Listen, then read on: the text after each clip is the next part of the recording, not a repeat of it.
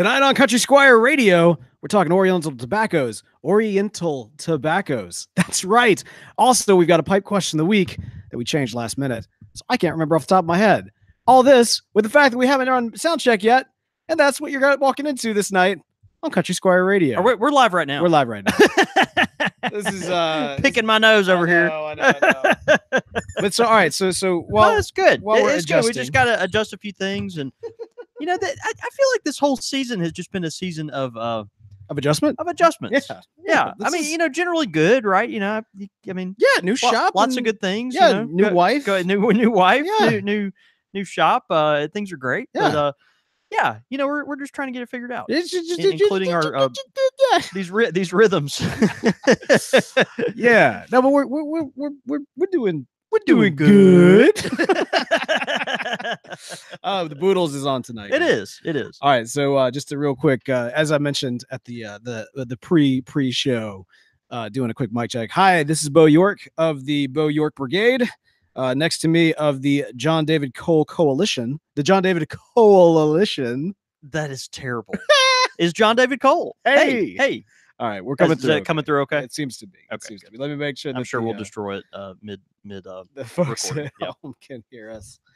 Hold on, I got to turn the phone off. Yeah. You got to turn the phone off. That's what you got to do. This is great, but this, you know what this is, man? This actually takes me back. And for those who have never tuned in for a live show, this doesn't take you back. But for those who've been with us for a minute, like back in the day, this is what you got. This is how it got. Yeah, no. I just I have to mute the phone because I know our dear jackass friend Brian Levine would call occasionally during the live show. He would call. There's kids watching. And I know that's maybe not as kosher as it is, but that's a good way to describe Brian. Right. And so he would appreciate that. He would. And his kids probably refer to him as that as well. That is true. But anyway, so I have to mute the phone so people like Brian can't interrupt. Can't try to throw us off. No, that's good. That's good. All right, here we go. You ready for this? Ready or not? Welcome to Country Squire Radio. I'm Beau. And I'm John David. JD. Hey, Beau. Good evening, man. Good evening to you, sir. How you doing tonight? I'm doing great. Gosh, it's just been such a wild few weeks, but things are going well, man. Yeah. Just lots of, getting geared up for the fall here at the Country Squire. Moving some pipes, man. We had our September Chacombe sale, and that was really good. Sold a whole bunch of pipes from St. Claude, France, and those were excellent, and got some exciting events for the fall. Gonna have our pipe night coming up here in about a month, and just rocking and rolling, dude. That's good. Yeah, dude. we're doing well. And man, November is upon us. So I know it's just nuts. Like we're here in October. We're already talking about November, but it's right here. And you know how the fall is. It's always one event after another. It's like, hey, what pipe season? What weekend are you busy? No, what weekend are you free? That's the thing. It's so okay. This, especially in the South, we got all these games and people just throwing events for no reason at all. Footballiness, people getting wedded, married, and all this stuff. And it's just like, well, at some point you just have to resign yourself to, just being a slave to the calendar. It is crazy, man. So, but the funny thing is, of course, being down in the South, as you mentioned, what we perceive as hot and cold is different from the rest of the country. I was up in Chicago yesterday, actually, and it's so bizarre because in Chicago right now it is cold, like legitimately cold, and it's October. So anywhere else maybe that would make sense. Yeah, and so that's the thing. So like I was in Chicago. I was like freezing, not freezing for a southern guy in Chicago in October.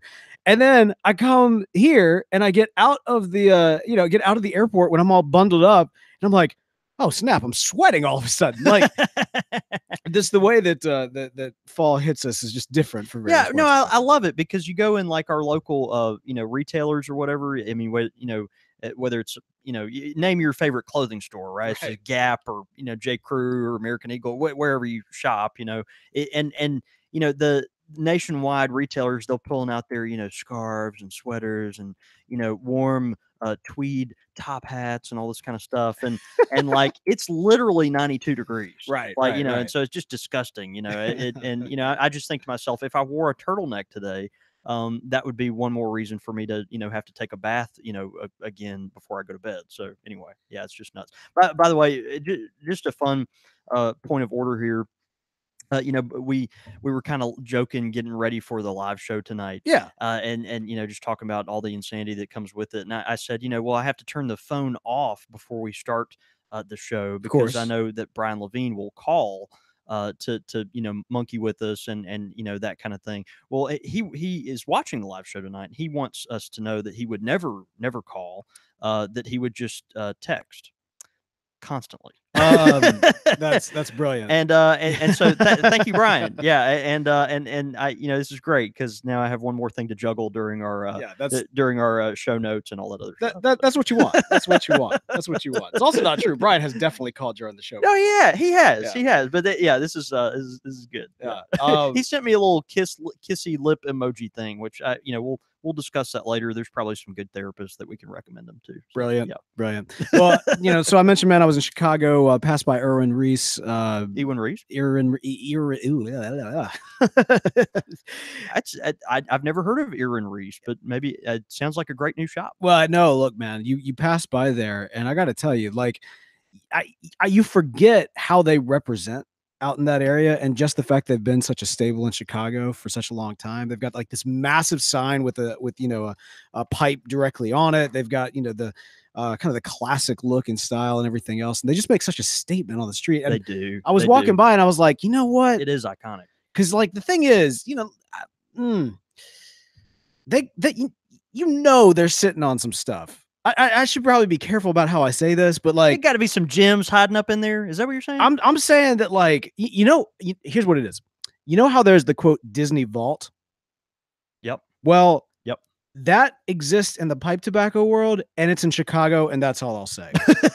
like I know this to be true. You're pretty sure it's there? I'm not sure what's in that vault. Right. I have my suspicions, and I really wanted to go by and see if I could use the whole, like, you know, Country Squire radio card to see, like, right. hey, let me pop back in there and see what you're sitting on. It's like showing up at the Vatican, being like, "Yeah, I want to see that, you know, Mary Magdalene stuff or whatever." I'm saying in the era of the industry that we live in right now, if you're in Chicago, you need to be schmoozing because you know they're sitting on. There's something there. That's all I'm going to say about that. Man, of course, we got coming up here this month the Jackson Pipe Night.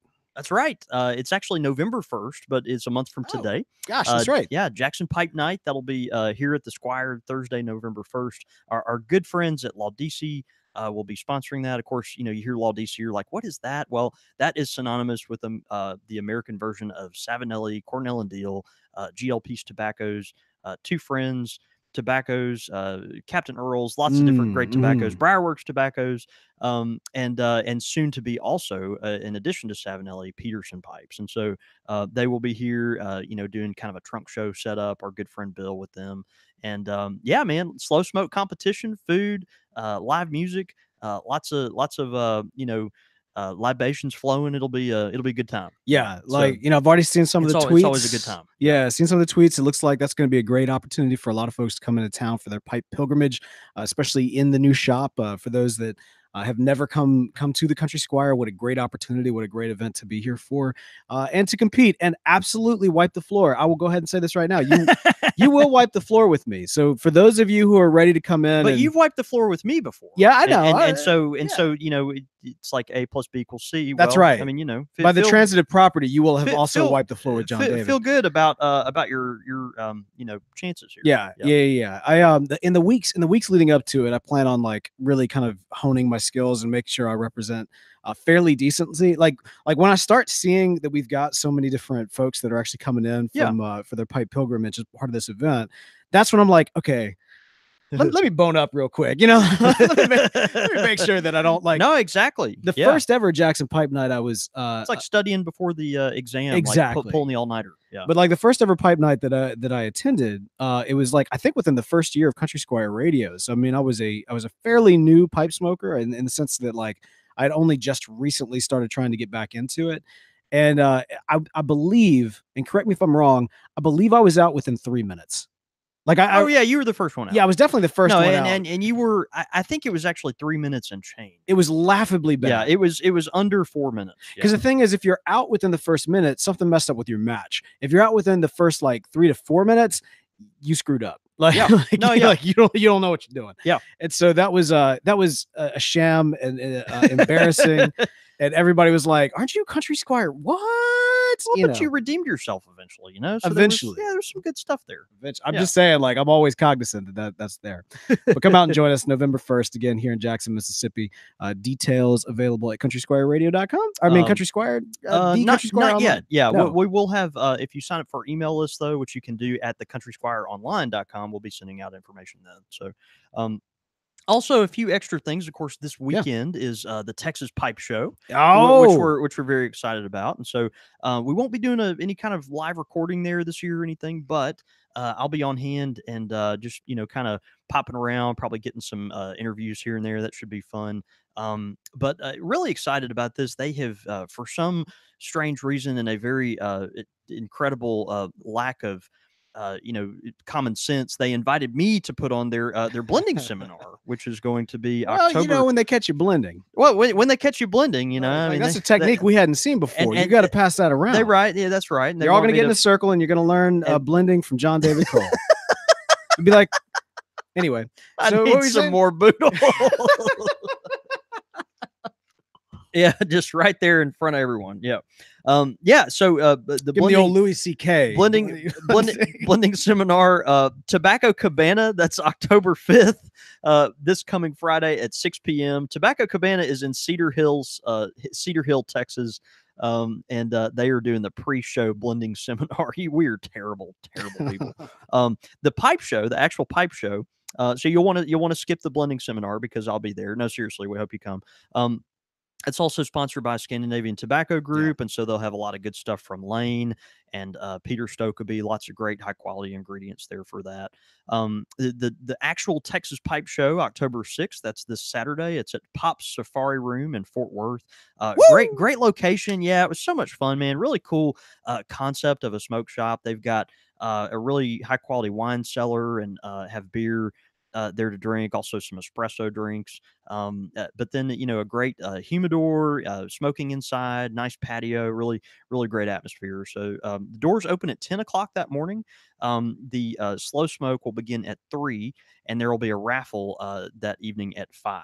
And the show will go till 7. So really, really good time. What they want to be sure that everyone knows is that they need you to sign up for the slow smoke competition beforehand. So I actually today signed up. I got my ticket for the slow smoke competition. All right. $25. You're actually going to get a clay pipe with the thing. Oh, interesting. So that'll be good. The tobacco will be provided by Cornell and Deal. Everyone gets a clay pipe, so that's fun. And then the slow smoke competition will be that day at 3. But if you go to texaspipeshow.com, you can, at the very top, there's a thing that says slow smoke contest. Click that.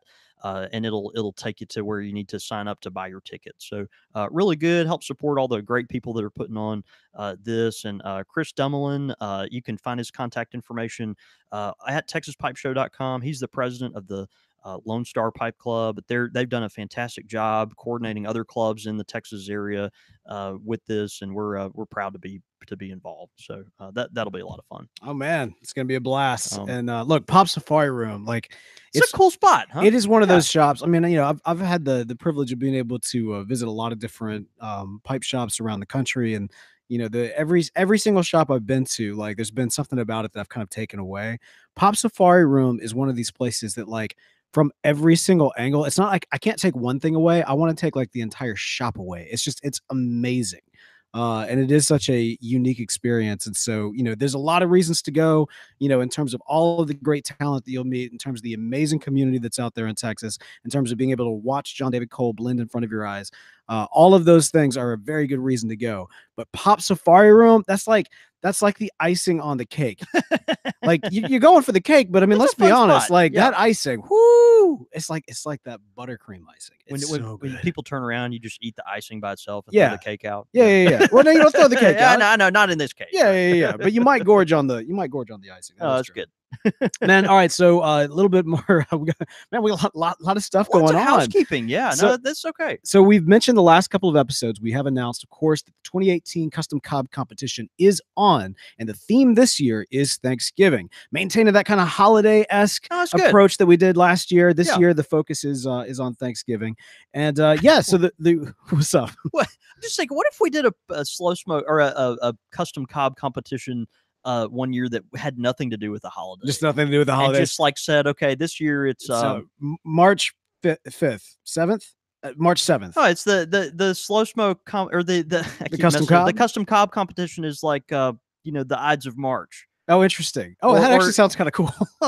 Or like like the custom cob is based on Helen Keller or something. Interesting choice. I mean, I'm just saying, you could do all kinds of stuff. You could do all kinds of stuff with it, but we are doing holidays, and this year, of course, it is Thanksgiving. Now, we've mentioned that, of course, if you go to Facebook right now, last week, that you'd be able to find the rules. And yes, today the rules went live, so you can find them there. Also, we're going to run them down for you right now on the show. So here's what you need to do. Country Squire Radio, once again, hosting the holiday-themed custom cob competition with a Thanksgiving bent. So here's the rules. 1 entry per person. You will need to use a Missouri Meerschaum pipe as the base pipe. That's right. All pipes must be smokable. Get creative as crazy, but it still has to be smokable after you customize it. That's right. Contestants will need to send their pipe to the Country Squire. The address is 1855 Lakeland Drive, B10. And of course, if you can't find that, you can find it, of course, on the website. You can also find it on the Facebook page. We posted it there. Just do a search for the Country Squire in Jackson, Mississippi. You'll find the address. Yeah. Actually, that's the old address, isn't it? No. So the address. That is the old address. It is the old address. Yeah. Our current address is 1855 Lakeland Drive, Suite C as in Charlie 10.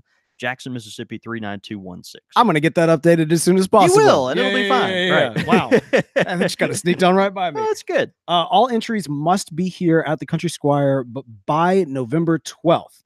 The winner is going to be announced on a very special Thanksgiving episode, which will be recorded on the 19th and posted on the 22nd. That's the Monday before Thanksgiving. So it'll be a fun time, much like we did last year. If you got a chance to listen to that, then you know what I'm talking about. In terms of the rewards, so glory and immortality. There is that audio podcast format. That's right. Yep. But all pipe entries will be featured on the Country Squire, as well as photographed and displayed online via the shop's Instagram and Facebook channels. The winner will get a custom cob trophy, along with a few other swag items from Country Squire Radio. And all the pipes that are sent in will be auctioned and sold after the contest is concluded, with all profits donated to the Ronald McDonald House. So that's what you need to know. That's all the rules, regulations, and such as they are, except for the address, which we will get updated on Facebook. But otherwise, that's what you need to know. Can I sweeten the pot? Oh my gosh, yes. Is that absolutely, okay? Man? What you got? Well, we recently had our Esoterica and Germain drop. Oh, and so it's good because our website actually did not crash this time. So our dear friend Pylorns, James, who's in Texas, who I'll see this weekend. Yes, sir. He's done a good job. Getting our website Esoterica proof, basically. But we happen to have a couple of leftover items. And I don't know. Maybe I'm thinking for our winner, they deserve, a beautiful trophy. But I don't know. Maybe something else. You're saying my solid gold painting trophy is not good enough? You want to throw down some premium tobacco in there? It is good enough. It is good enough. But maybe someone would want something else that they would be proud to share. In case the hot glue doesn't fall, falls apart. In case it doesn't fall apart, maybe there's something else that they'd like to get in addition to that. I like it. I mean, obviously they won't be as proud as the trophy, but they might enjoy a little Penzance on the side. Oh, and so I don't know. Why don't we say the winner gets a half pound of Penzance in the original bag? All right, y'all, get out there, get your Missouri Meerschaum pipes, get to work, get your paints, get crazy with it. It's exciting, yeah. It's exciting. Oh, There's the prizes have never been higher. The stakes, man. The stakes have never been higher. Yeah. So the turkeys and the pilgrims and all that. I can't wait to see. Yeah. Get crazy. We can't wait to see what y'all do. Oh, that's good. It's gonna be exciting. Yeah. Speaking of excited, man, I'm excited for tonight's show. We're talking Oriental tobaccos tonight. We are. We're on the Oriental Express. It's just too easy. Yeah, man. So it's interesting. We had someone write in. I think it was actually on our Country Squire Radio Squire's Lounge on Facebook, and someone wrote in recently. They were talking about I constantly hear folks referencing that blends feature Oriental tobaccos. and it's like the guy was like, "What does that mean?" Like there's a bunch of different Oriental leaves, and so like when you say Oriental tobacco, and I can't remember who it is, and if you're listening, I really apologize. I'd love to reference you personally because we love when a lot of this is user content driven. It means a lot to us and is helpful. So anyway, thank you for who you are. But the person was like, "Look, there's a, we're there's all this Oriental tobacco. Like, what does that mean? There are all these different Oriental leaves. So when you say Oriental tobaccos, which ones are you talking about? And like who, what's the difference between this one and that one?" So we thought we'd just unpack that a little bit, Yeah. and talk about that. And so Oriental tobaccos, these are typically tobaccos that are considered indigenous to the Mediterranean region. And so, when we think Mediterranean region, we're thinking, of course, that eastern portion. Think, everything up from Greece, Macedonia, Bulgaria, all the way down through kind of that, what we call it, the Levant region, that, into Syria, Turkey, that area as well. And then, of course, I guess you could include Cyprus there I was told there'd be also. no Yeah. geography. Yeah, I'm sorry. I'm sorry to disappoint you, to disappoint you thoroughly. And so tobaccos that are indigenous to this area. Now, would you throw Latakia in there? I guess you could. Latakia is if I'm remembering right, the shekel bent leaf that has been smoked to impart it with that particular flavor. Right. Yeah. And so, you could throw that leaf in there with that. But in general, these tobaccos are from that area. Well, they're all from that area, and so occasionally you'll hear these referred to as Turkish tobaccos. A Turkish blend, Turkey. There Yeah. there are specific Turkish leaves that we refer to, and but then also some folks typically will just kind of refer to these as Turkish blends. That's kind of a anachronism, I guess, because a lot of that area was controlled by the Ottoman Empire, thus the Turks, and so you think of all that area as Turkish tobacco. Don't tell that to someone from Greece, though. I think they would probably have an issue with Yeah. that. Yeah. It's interesting. In Greece, we oftentimes would order Greek coffee, but we'd say Turkish coffee, but constantly get corrected like, no, Greek coffee. No, that's right. Like, No, that's right. Yeah, mm. and then they'd spit in your coffee and give it to you. That's Turkish coffee to a Greek. And we here at Country Squire Radio is big fans of Tolkien, also big fans of Lewis. So Right. growing up, we heard all about Turkish delight in The Lion, the Witch, and the Wardrobe. No, that's right. Yeah. Yeah, the candy, right? That Right. squishy red candy. Yeah, so they Yeah. serve that with Greek coffee, or Turkish coffee, but the thing is, they don't call it Turkish delight, and we made the mistake of trying to order Turkish delight several times over and getting blank stares. But you know what? They knew what we were talking about. Anyway, that's a whole aside. So Yeah, I think if we can kind of peel back the layers of what is there in the Turkish tobaccos, we can at least kind of understand what folks are referencing when they talk about that. So, and we assure you, if you ever serve Turkish delight at the Country Squire, they will probably have no Turkish tobaccos in there, although we make no promises. Blending components, these Turkish and Oriental tobaccos, they're typically seen as blending components. They're known as for their sweetness, their strength, typically nutty flavors. You've got a zestiness to them. Sometimes you'll get a mustiness. There's a lot going on here. What you're not going to find is something that is super high nicotine, super super strong, but the flavors are very distinct and very and tend to be very strong. So I'm doing something tonight, and kind of with this episode, I'm smoking in my clay pipe here, this little clay cutty I've got. I'm smoking yeah, straight Izmir, which I've got some beautiful pipe, here. by the way. Yeah, I mean, beautiful just pipe, classic and look, but beautiful. I love this pipe. And but just smoking some straight Izmir. This is not typically a tobacco that you want to smoke straight. It's a tobacco that is incredibly aromatic. You'll get some floral notes to it. There is kind of a sourness that'll hit the back of your tongue. It's very pleasant actually, but it's just not something that you find in a lot of tobaccos. But again, you're not really smoking this straight typically. This is an ingredient. But I mean, is that because it's not for the faint of heart, or because you have to have a palate to really fully appreciate it, or is it just simply like I you think don't eat paprika? because it's paprika. Yeah, no, I think it's all the above. Yeah, I mean, I think I guess you could if you wanted to, but it's something. Right. Yeah, in some way, is it interesting enough to smoke by itself? Well, Oh, okay. Yeah, yeah. maybe not, Interesting. Yeah. but then also, there's a element of it's kind of overwhelming, the perfumey nature of it, not in a Lakeland tobacco rosewater way, but in the in a kind of a floral way. There's a perfuminess to it that can be kind of overbearing if you smoke it by itself. But I enjoy it occasionally. As I've talked before on the show, I like to smoke blending ingredients here and there, just so I know, kind of familiarize myself, reacquaint myself with. Kind of what you're dealing with there, and I encourage other. We've talked the other day on our blending episode. We talked about the importance of doing that. So Yeah, I absolutely. would recommend that.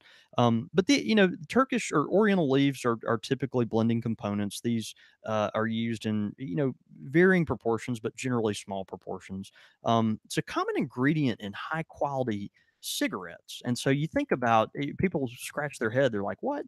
But you think about look at all those old Camel cigarettes that talk about the Turkish cigarettes, Turkish tobacco. I mean, that type of thing. Those are in very high quality, especially the early cigarettes that came out. Um, Turkish leaf was predominant there, or at least a very high percentage, and you still see that somewhat today. A lot of the Turkish leaf or an Oriental leaf that is out there has been gobbled up before it hits the pipe market. It's Hmm. got a lot of the stuff is gobbled up by the cigarette market, and so it's being blended in with different types of cigarettes, particularly high quality cigarettes. But it's being put into the blend with those to give it more of a aromatic kind of floral flavor, and just to make the cigarette tobacco taste a little more I nuanced. mean, I get that it's a mass situation. Like, if you think about the benefit of buying in bulk gives you access to, products that other Sure. people might not. I mean, Yeah. we talk about this even with when you go to like, larger pipe shows, people that go in and like, "Oh, I'm just going to buy up the table, end up getting all the pipes before anybody else even gets a chance to see them." So from that standpoint, makes sense. Frustrating, but it makes sense. To me, it would seem with the premium tobacco, though, can't pipe tobacco blenders get like the first like if you want the best of the Just a little best, bit, you know what right? I mean? Like Just throw me a for bone the here. culture, if nothing else, Throw like me a bone. yeah, Yeah, a lot of even your most premium tobacco blenders for the pipe world have trouble getting some of these leaves because it's just they're small batch leaves anyway. These leaves are just not particularly readily available as time goes on. Less and less tobacco is grown, and but then you kind of have the big guys swooping in, taking up a lot of the stuff, and so even though the pipe market is large-ish, it's not as big as the other, and so sure. the other guys gobble up a lot of the inventory. Um, and so you've got this situation where there's a ton of different leaves that are out there, but they all have some varying characteristics to say somewhat, but they also have a lot of commonalities as well. They're typically kind of aromatic, floral, sweet and sour. Some people say there's a mustiness to them. They're just a very distinctive tobacco that you'll see in a lot of English style blends. They're kind of lurking in a lot of different places, but common varietals of Turkish or Oriental leaf include Basma, Drama, Xanthi, Samsun, Izmir, Yaniji, and Katarini. These are different leaves that come from, again, places anywhere from Greece, Macedonia, Turkey, Syria, Bulgaria. They have leaves that come from all these different regions. Um, Typically the leaves on these plants are very small, and they're harvested when they're relatively young, and so small leaf, not particularly mature, and so lots of flavor, lots of uh, you know uh, power as far as the taste of it goes, but not Mm-hmm. you're not going to have that rich. Think about you're thinking about Virginia tobaccos, so you have these big rich velvety thick oily leaves. You have less of that here as you do in the with those. This is going to be a smaller, more pungent kind of leaf. A lot of these tobaccos, because they're hard to find, you'll find them in what they call a Turkish ribbon or a blended ribbon or a Oriental ribbon blend or something like that. And so what that means is that because it's hard, let's say you're a tobacconist and you want to use some Oriental tobaccos to blend with. Right. Well, you may not be able to get, 5 pounds of Uniji tobacco or Samsung tobacco or Basma tobacco because all these varietals, even though there's little differences in them that you'd love to use, these tobaccos are very limited. They're hard to get, and there just is not a huge availability of them. Sure. And so what the folks do a lot of times is they'll market a blended ribbon. And so what that is, a blended Turkish ribbon. McClellan did this for years, and we loved it. Um, and there's other sources for it too now. But what they do is they take all these tobaccos, the ones that they can, get most easily and readily available, and they'll actually blend them together. And so you're getting kind of a hodgepodge Oh, of interesting. all the Okay. so it's almost like if there was a tobacco indigenous, let's say, to the southeast United States, and you had one in Mississippi and Tennessee and Alabama and Georgia. And each one of those tasted a little different, but they were all pretty similar. Um, and so one year you might have more Tennessee, the other year you might have Georgia. But what they do is because of the availability reasons, they kind of just take all that, blend it together, and then you've got a relatively Consistent. consistent Yeah. product that comes out year after year. I mean, correct me if I'm wrong, but wasn't the kind of side benefit to McClellan as well is that since they were kind of controlling that and setting that, they were able to maintain, like that premium Oriental for when, say the holidays came around Oh and the yeah, ways that they made their specific stuff. oh yeah. Well, and that's the other thing. Like No judgment. I'm just saying that was kind of a benefit to them in sure, in that kind of yeah, and distribution the process. big guys, if they've got connections and that kind of thing, they're going to get access to.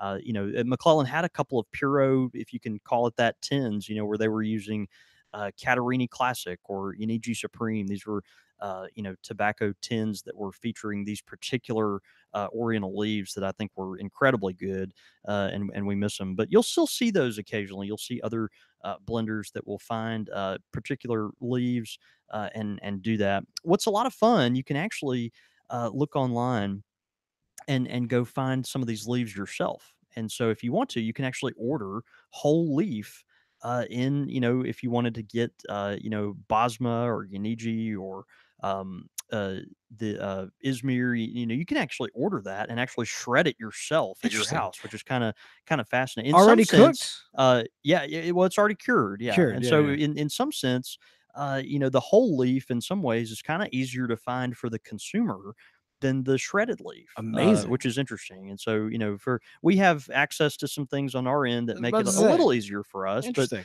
for the consumer, the end consumer, you can actually get the whole leaf on some of these Orientals easier than you can the shredded leaf, which I think is fascinating. Huh. Um, so Little pro tip there for, yeah, kind of as a follow-up to the just blending at home, yeah. something to think about. Yep. Interesting, yeah, yeah. There's various. You look, search at your own peril, but there's all kinds of whole leaf websites online where you can order different tobacco leaves and just experiment with if you'd like.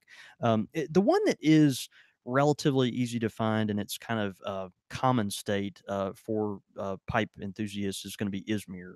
And we use a lot of Izmir here at the Squire. We use some other leaves too, but Izmir is kind of our staple go-to Oriental. We Hmm. love it.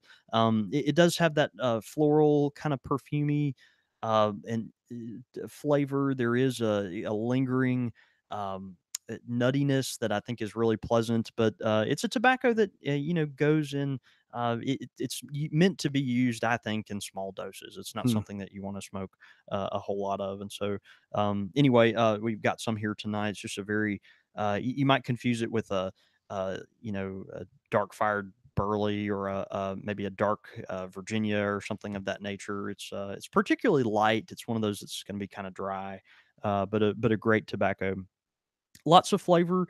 These tobaccos tend to have low nicotine, and again, are going to have that kind of sweet and sour, complex, characteristic to it. So, anyway, just pulling the curtain back on Orientals a little bit. Yeah, I'm That's pretty much it. I'm curious. So for a tobacconist like yourself, like when you're blending a new tobacco, when you're coming up with something that's gonna, I mean, you're constantly rolling out some new blends and or not, depending on who's listening. and what the current rules and regulations are.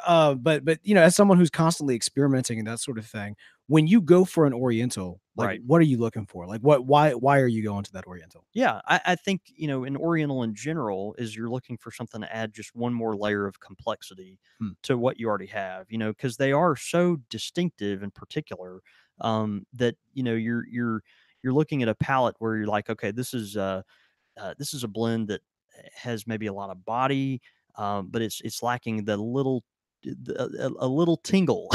It's something that's the technical scientific Yeah, term, by yeah, the yeah, way. yeah. That's But good. it's lacking maybe that little that little sharpness on the very end of the puff or on the very end of the retrohale, or something maybe after a couple minutes the lingering taste is not quite what I want it to be.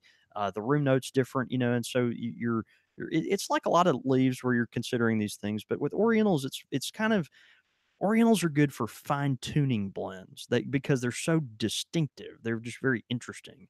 And so if you put some into any kind of blend, you're going to get just a very it's almost like moving the needle just a very small amount. This is tobacco that a little goes a long way, but it Interesting. can it Yeah. can add a lot of good stuff. Good So stuff, man. yeah, yeah, Oriental tobaccos. yeah. Excellent. Well, the great thing, of course, is with kind of trying to identify that complexity as you kind of expand your palate. It's going to be important to make sure that you're picking up all those various flavor notes. And of course, if you're doing so, you got a nice little clay pipe and everything, which is pretty and everything. It's That's it's it's fine. fine. Yeah. But if you want to do so in style while also making sure that you get a great quality smoke and make sure you pick out all of those complex notes, whether you're adding them or not, you need to be smoking a great corncob pipe from our good friends at Missouri Meerschaum. That's right. That's right. Tonight we recommend very heartily the Huck Finn corncob pipe for all your tasting pleasures. Ooh, The folks at Missouri Meerschaum, they do such a good job making high quality corncob pipes, and of course you get a very pure, consistent flavor from a cob. They're inexpensive. It's very readily available. And something that they take a lot of pride in, and so you'll be happy with it too. But this particular pipe, the Huck Finn, I love it. It's a great tasting pipe because the bowl it's smaller, but it's not terribly small. And so if you're mhm. really getting into tobacco, you're trying it, but you're like, okay, this I could make this a full bowl. Let's keep going. That Huck Finn, it's kind of like the Bing's favorite of the corncob pipe world, right? It's got that little longer stem on it. The bowl is small but generous enough, and um it's just a very high quality tasting pipe. And so typically with those longer stem pipes, the smoke is going to cool down enough for you to appreciate the flavor nuance a little more. And some of those complexities will come out where they don't in other pipes. And of course, this pipe shines with that. So yeah, great pipe from Missouri Meerschaum, and I highly recommend it. Yeah, don't forget, of course, with the corncob pipe competition going on, it must be a Missouri Meerschaum pipe. So who knows? Maybe a Huck Finn It is could the be the perfect winning baseline pipe. that's right. Yeah, for customing up your cob and making sure you smoke it as well. So if you do have a Huck Finn, be sure to smoke it this week. Tweet yourself in doing that. We love to retweet those out. It's a great way to let the good folks at Missouri Meerschaum know we appreciate them for sponsoring this show. Pipe question of the week. All Yeah, right, this is an interesting one. this is a good one, man. So this was coming in from Jason. Jason writes in and says, "Hello, John, David, and Beau. My question is an environmental one. I love smoking my pipe and do so multiple times a day, most days. Lately, I've become more environmentally conscious, and I'm trying to eliminate more and more unnecessary waste. Do you know of a pipe cleaning method that isn't just running a cleaner down the stem and tossing it later? I generally make my cleaners last for a few good runs before tossing them, but in the end, they still get thrown out.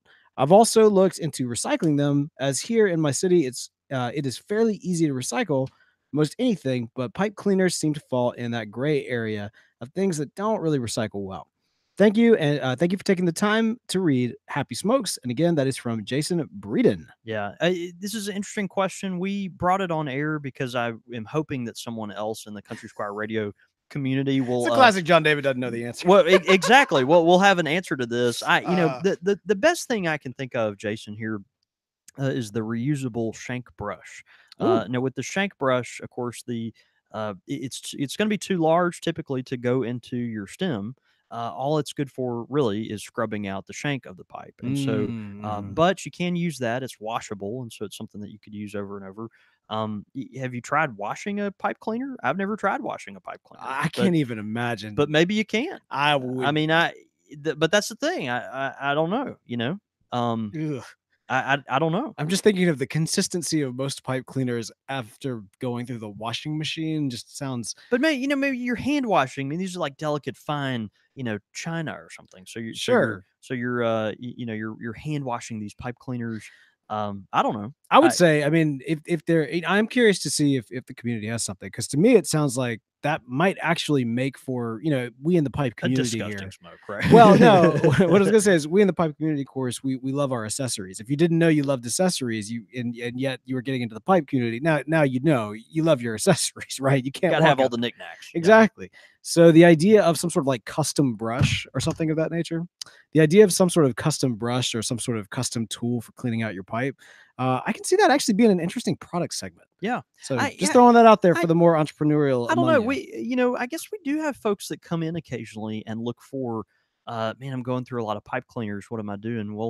Well, I mean, you do go through a lot of pipe cleaners. I mean, there's, tobaccos have moisture in them. There's saliva. There's the, kind of dottle and juice and all those other things. I would point you to the shank brush, which is reusable. You can kind of clean it out a little bit and reuse it in the shank. That doesn't help you with the stem.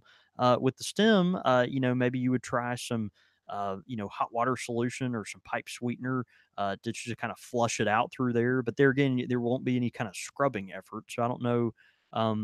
If you're out there, if you're another environmentally conscious smoker that has thought about this particular issue, I'd love to get your feedback on that. Yeah, let us know what you think. Post that to the Facebook. We'd love to hear whatever suggestions or practices are out there. Do you reuse your pipe cleaner? Like have you reused one before?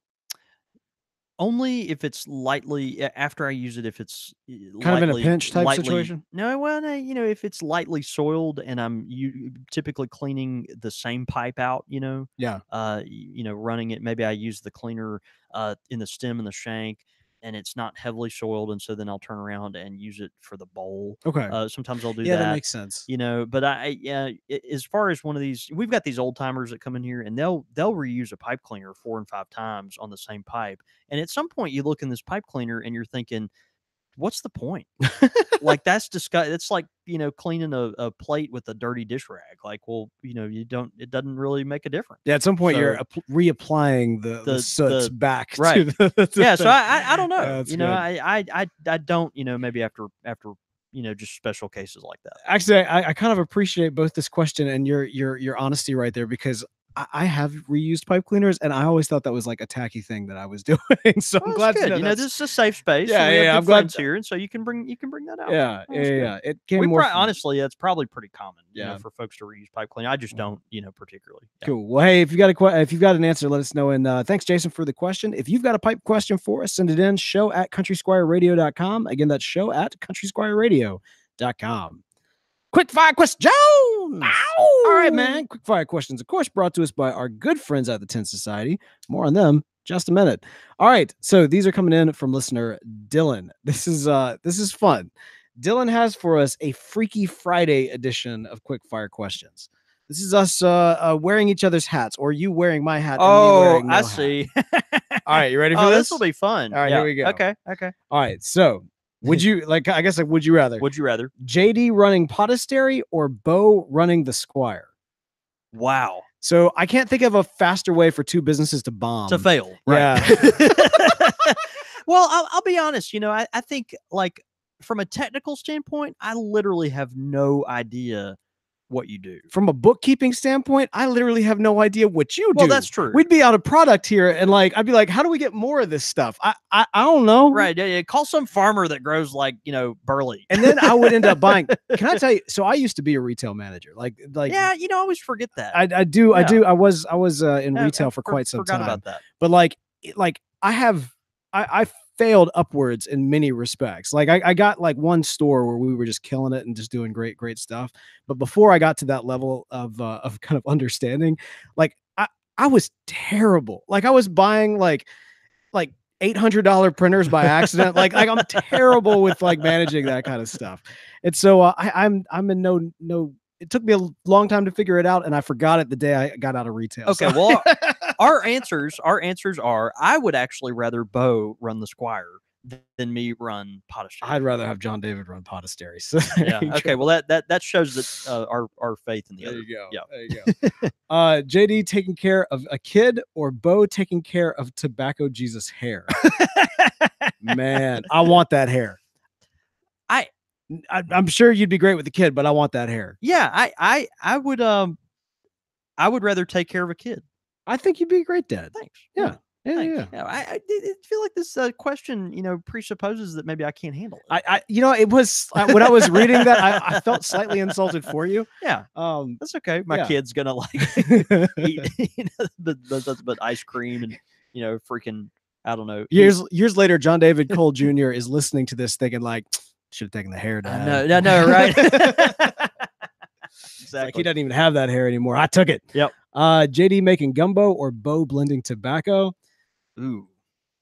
I'm gonna go with JD making gumbo. I'm gonna go with JD making gumbo. Yeah. I have tried. Yeah. There's a reason why. Yeah. Stick to gumbo. Yeah. Yep. JD making a cleaver ad break. Clever. Cleaver. JD making a clever ad break tie-ins or Beau making Squire Select pairings. You've made some break-in before. I've done it occasionally. I would actually rather, I think, Beau make Squire Select pairings. Oh, thank you. I could see that. Yeah, I think you do. For very specific tobaccos, I feel like I could actually make some really quality pairings. Like at random, maybe not, but for very specific ones, I definitely think I could. Yeah. So I'll go with you on that one. And then finally, JD smoking the Rhino or Beau smoking the Bing. The Rhino, of course, my rocks pipe. No, that's right. That's right. I could, mortar pipe with the stainless steel shank. I'm gonna put Beau on the Bing. Yeah, I think you could rock a Bing's favorite. I really do. So, there's something about us short people. Like, there's something about a really svelte kind of long pipe. I don't know. Yeah, no, we can make it work. I think you can make it work. I'll say this. Yeah. I agree. I'll take that as well. And I'll say this for my Rhino pipe. The Rhino pipe is amazing. It is a certain look only certain people can pull off. I am one of those people. The Rhino pipe is a good looking pipe, but I made it look good. No, if you've seen the picture, you know what I'm talking about. You know what I'm talking about. Our dear friend Wes took an excellent picture of you. He with that Rhino killed pipe. it. And I don't know what he photoshopped, but I look glorious in that photo. Yeah. And I I should be the face of Rock's. It took he definitely had to get the premiere version of Adobe Illustrator. Dude. Yeah. Man, my rocks pipe, my Rhino is always on me. No, it's excellent. Constantly in the car. Yeah. I'm ready to roll with it. All right, great questions. Freaky Friday edition. Well done, Dylan. That was very creative. Thank you so much. Yeah, it was good. And of course, quick fire questions are brought to us by the good folks at the Tin Society. Now, the Tin Society is an amazing online service where you sign up and monthly, every single month. Not every single year, not every single quarter, but every single month, pipe tobaccos are delivered to your door. A sampling of some spectacular, sensational, salacious? That's not not that, salacious. Not that word. Delicious tobaccos for you to be able to sample, expand your palate, and figure out what you like, which is very important, especially for those of you who are kind of getting into the pipe tobacco world, into the industry, into the hobby. And you don't want to roll into the store, pick up a bunch of tins, you don't know what you're doing. This is a great way to kind of expand your knowledge on a monthly basis from the good folks at the Tin Society. Definitely not salacious tobaccos. So yeah, with our good friends at the Tin Society, what they do is they deliver the premium box concept to the pipe world, and it's so great because in this beautiful package that you get every month is a variety of tobaccos, premium tobaccos, some of which you've heard of and some of which you haven't, but are all carefully curated from all over the world. And so you'll get exposed to favorites, things that you may enjoy, you may not enjoy, but you'll get to try different things that are going to broaden your palate and really expose you to some things that you wouldn't necessarily have the chance to try otherwise without committing to a whole tin. So go to tinsociety.com. You can use the code Squire when you sign up, and that's 20% off your first month's service at tinsociety.com. We really appreciate them for sponsoring this show. All right, man. We got some great quick fire questions. Nope, that's what we just did. Sorry, guys. Just kidding. Just kidding. Listener feedback Hmm. is what this is. Man, we got some great listener feedback. First coming in from our boy Dave Allen of the MC Pipecast. That's the Maple City Pipecast. What did Dave have to say? Oh, look at that. Okay, yeah. Hey guys, just finished listening to the Pipe Nook spot. Spotlight. Spotlight, and really enjoyed it. I do have one correction I need to let you know about, Oh, here it something you comes. got wrong during the quickfire questions. All right now. One of the questions asked was between poutine and disco fries. Poutine is not just fries and gravy, but fries, cheese curd, and gravy. That's true. I did forget that part. Um, Interesting. Okay. some use any kind of cheese in a pinch, but the cheese curd is traditional. If I didn't let you know, I would have to turn in my Canadian citizenship. Ah, Been listening to and watching the show for just over a year now and love the content. Keep up the great work and have good smokes. And that's from our friend Dave at MC Pipecast. And man, we're so thankful for that. So yeah, dude. So that's correct. The addition of the cheese curd, and I totally forgot that. That's every time I've had poutine in my life, which I can count on two fingers.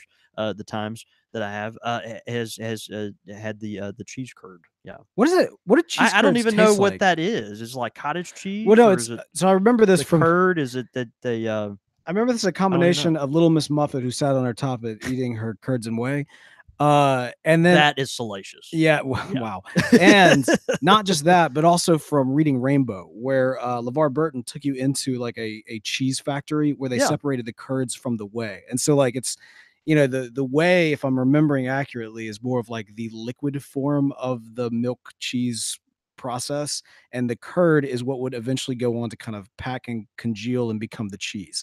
So it's Okay. kind of almost like these Okay. like little think of like the consistency of like ground beef, like that's like all like separated out, not like in like a lime, but like when it's all clumpy, and that's what like a curd is, Okay. but it's Okay. cheese instead of beef, pre-cheese That's disgusting. anyway. Okay.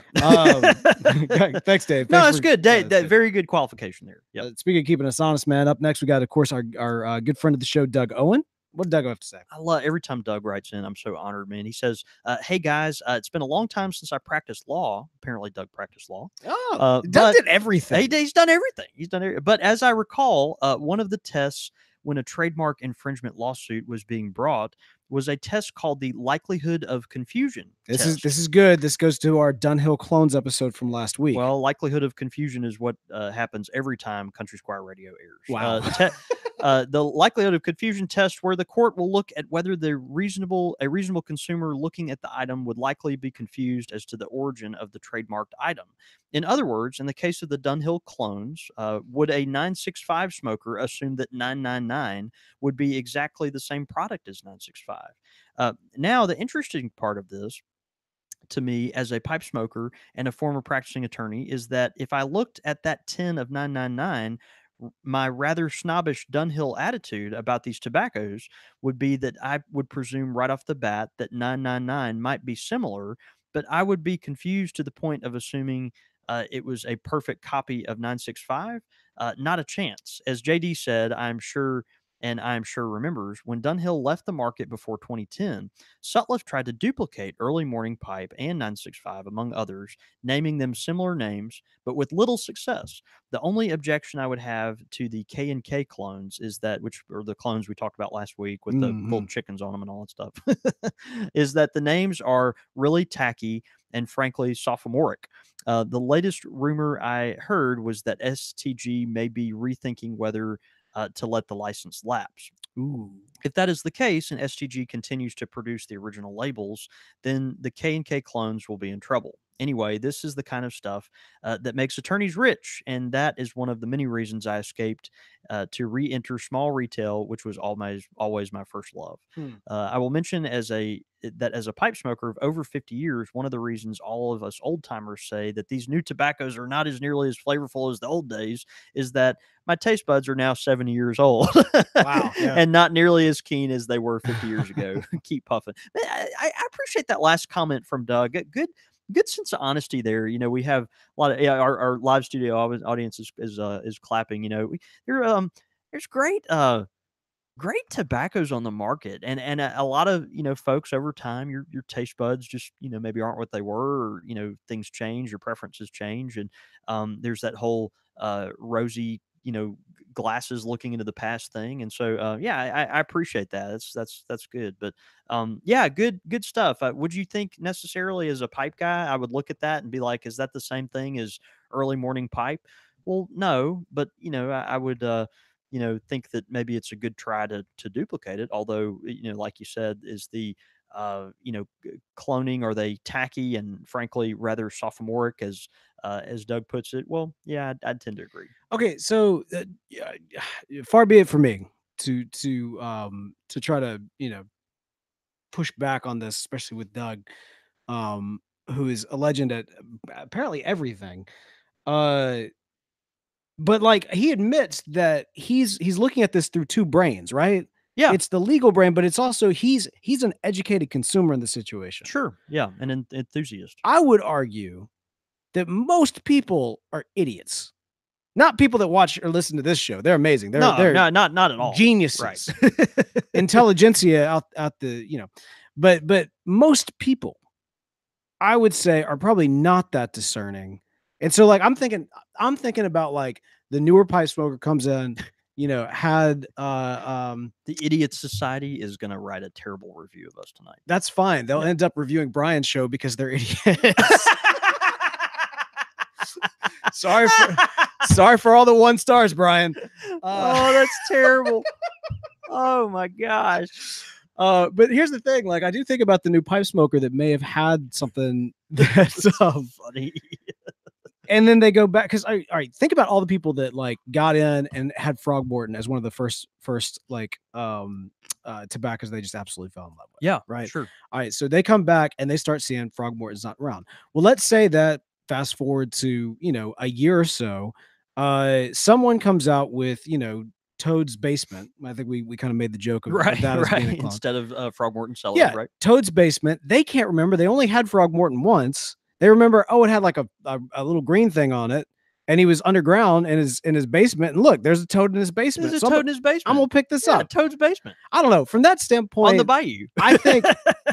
I think there is an aspect of like, I mean, for the educated consumer, great, but we're in an industry where, for our listenership, for our audience, we kind of represent the educated consumer. If you're listening to a podcast about pipe tobacco, chances are you're either educated or you're educating yourself about Yeah, that's fair. the thing. Yeah. But most people that don't listen to this podcast or aren't actually kind of going out of their way to educate themselves are going to kind of fall into that. So I don't know. That's the only thing I would say to that is that like I don't know. Doug. Like, send me more information on that, on where you think, because like you say, you're a discerning consumer, and I'm just kind of curious about that. Oh, it's it's kind of like it's as an aside, but it's pretty close, all things considered. I just I agree with him in that. I just think all the it's just so fun. What do they call it? Like instead of nightcap, it was like nightclub. Nightclub.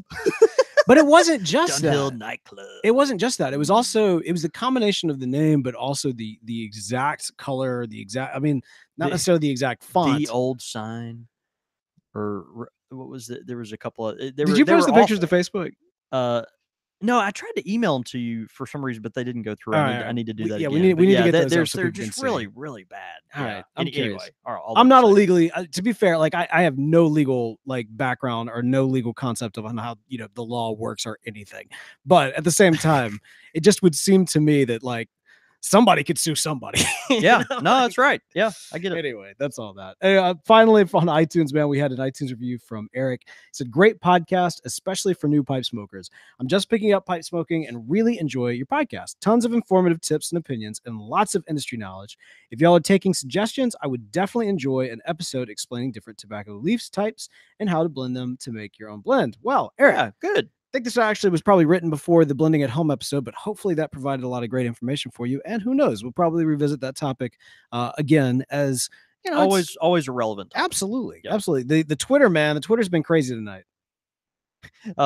Yeah, so multiple things. He says, our dear friend Brian says, Beau podcasting without a shirt is salacious, which is extremely true. We have let's see.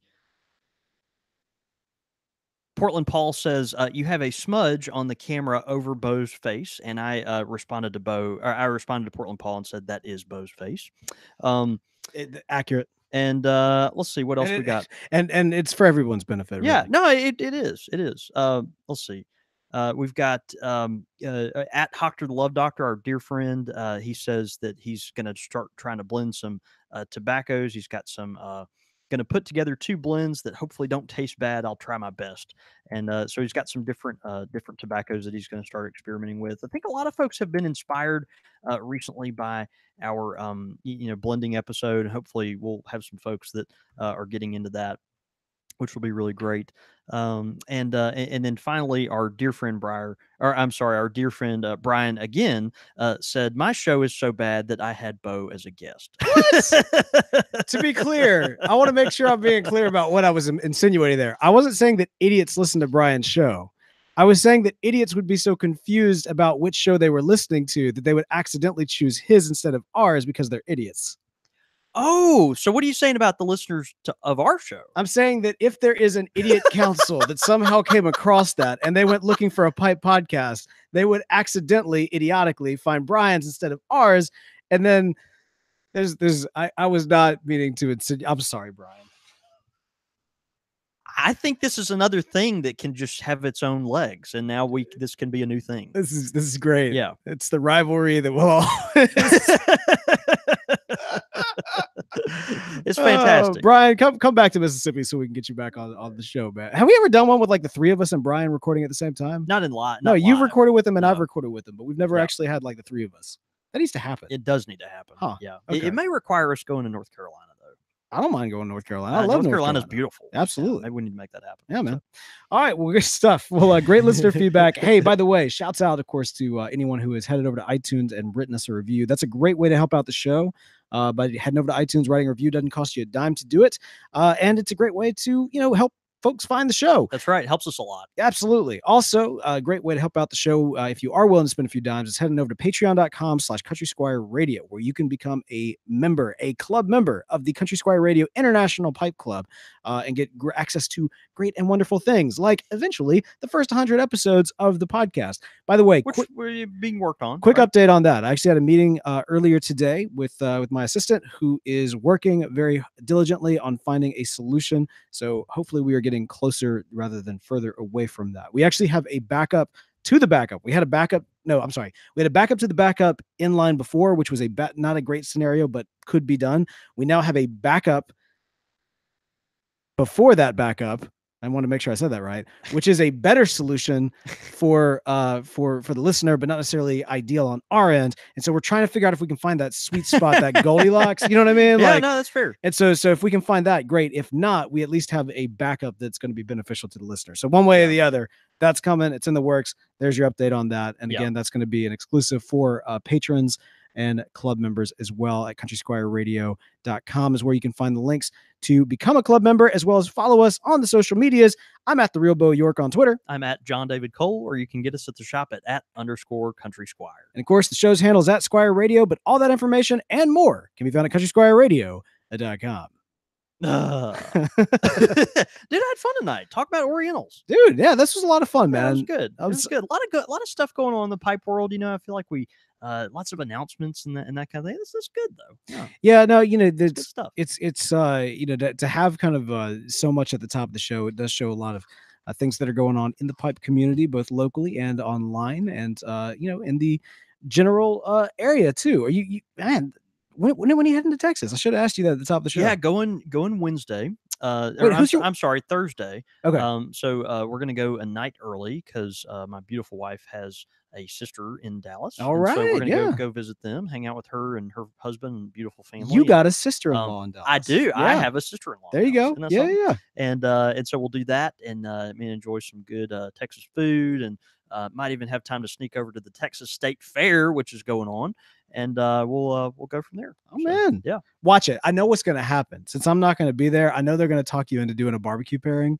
And and y'all are going to take pictures and be like, we got him to do it. We got to do it, man. I can't wait to hear about it, man. It's going to be fun. It'll be a great time. All right, man. Well, let's go have a night. See you, brother. Thanks, everybody, for tuning in. Sorry about all the craziness at the top of the show. No, it worked out good. Brian, thanks for still loving us, man. Thanks for still loving us. You came first, dude. You came first. Yeah, but that's what I was trying to imply is it was meant. He says all his shows are available without any issues, Beau. The gauntlet is thrown. See, I'm trying to The walk. gauntlet is I'm trying to thrown. walk back what I said, and he's great because he's like, no, don't walk it back. I No, don't want you to no. walk This it is back. more shtick. Yeah, You're right. yeah. No, It's good. One more reason to hit the mute button or whatever that he gave us. Yeah. If you're new to Country Squire Radio, don't know who we're referencing. Brian Levine is a dear friend of our show. He has his own podcast, the Pipes Magazine podcast, which you absolutely should listen to. You have to check it out. He's the granddaddy of them all. I'm saying that the idiots upset with Coke would write to Pepsi because they're idiots and they don't know what that's the what difference I'm trying between to Pepsi say. and Coke. Yeah. So someone that's upset with us would write Brian because they would think he was us. They were right. Okay, I got it. But that's not. But it's impossible to confuse the two because he's like 6 feet tall and we are small and have hairy feet. Yeah. Right. Yeah. And there's a level of professionalism somewhere in there. Or not at all. Or not at all. Good night, y'all. Bye, guys. See ya.